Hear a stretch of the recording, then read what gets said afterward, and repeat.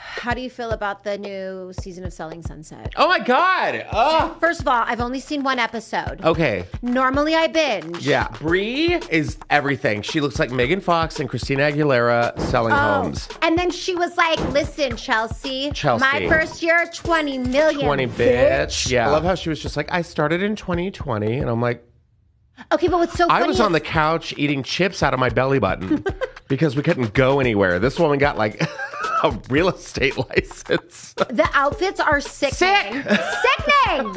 Like they literally walk in and they're like, this house is 30 million. It's 2 bedrooms and 19 baths. I'm like, who's shitting here? I'm buying. I want to do a spin-off show, but it's not Sunset. I want like selling Main Street. The ones that put their photos outside of the house. But I want like my name's Kathy and I'm here to sell shit.